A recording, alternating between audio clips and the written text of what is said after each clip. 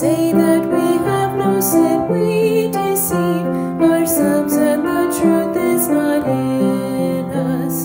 If we confess our sins, He is faithful and just to forgive us our sins and to cleanse us from